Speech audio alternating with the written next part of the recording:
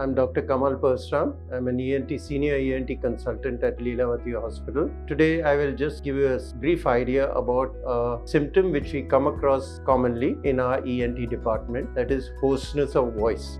Other word for it is any abnormality of a normal voice. Before we proceed with on hoarseness of voice, normal voice normally is, it projects a human being's personality. It makes it more interesting to the listener, and a voice print or a voice is permanent. When there is any change of voice, then we look into multiple reasons, and when you talk about a voice, you think of three basic areas. The voice is produced by the vocal cord, a single membrane situated in the larynx, and it gets help from the lungs, the abdominal muscle and the thoracic muscle to produce the voice, and the lips, the cheeks and the tongue take part in the articulation process to make it more understandable and more interesting. So when we talk about abnormality of voice, it becomes hoarseness of voice. Now when you look at a patient having little hoarseness of voice, you looking at the vocal cord or vocal fold, and this needs a detailed examination. Prior to examining, we take a proper history in which we find out how long the patient had hoarseness of voice, what is the trigger which made it worse, and any additional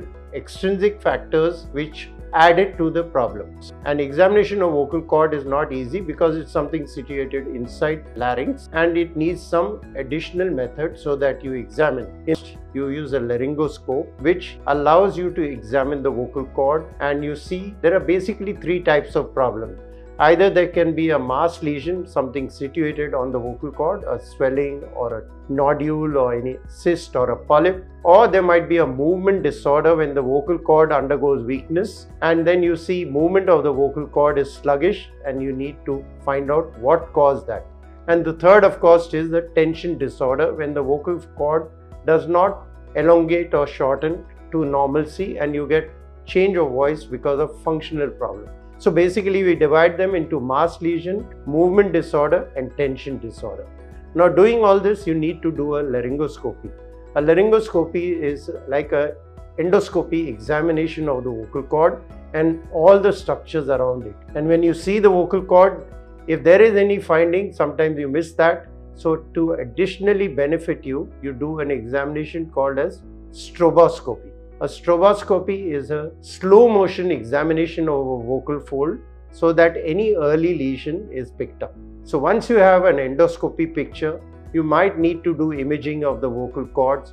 You might need to do additional tests to find out the lung function and any other palatal problem or tongue problem to come to a conclusion where the problem is originated from and what is contributing to the hoarseness of voice. Once you have an examination finding, it becomes easy to go to the next step and find out what other modalities available for treatment. And normally the modalities available for treatment is either medical treatment, or surgical treatment, or rehabilitation called as speech therapy or voice therapy.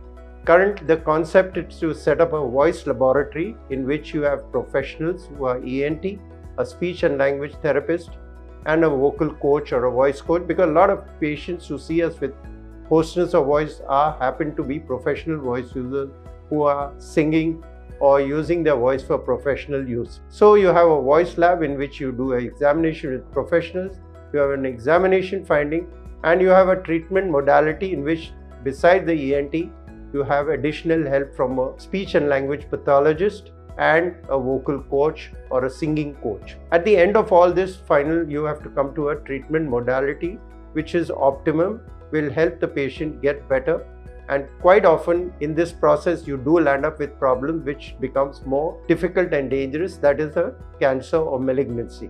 So we started with saying that the simplest things are there, but if you do have a problem of cancer or anything, you need to process to the next step to have a finding with a biopsy. Coming now to the medical treatment is easy. With some medical line of treatment with proper follow-ups, you should be able to sort out the problem, which is an acute laryngitis, which is common, a vocal nodule, which is because of excessive or badly using your voice, and along with a speech and language pathologist, you can manage to do this. However, if you have something looking dangerous or anything in the vocal cord, you need to undergo a biopsy. A specimen is sent for histopathology, And when you have a diagnosis which might need further line of treatment with oncosurgeon, or you may need to treat accordingly. And of course, after the treatment is over, there is a role of a speech and language pathologist who will help rehabilitate the vocal cord to the best of his ability to get a voice which is near normal. Along with this, it covers up for treatment completely. And the last, of course, thing is to have a process in which you prevent disease on the vocal cord. So this also requires a lot of additional rehabilitation and therapy so that you don't get a relapse or recurrence of the problem which we originally started from. And of course, because I'm emphasizing, a lot of times you land up with a small lesion on the vocal cord which you send for a biopsy and it lands up at malignancy. This becomes an important time, and the earlier it is diagnosed, the easier it gets to get better results. Why I'm saying this is because a vocal cord, when you speak, a little change of voice also needs attention, should not be left alone, and should be early diagnosis is important so that the treatment works and you don't miss out on something which would have failed in later time. I would like to conclude by saying a symptom is so common, presents early, and it needs immediate evaluation of the vocal cord. Thank you.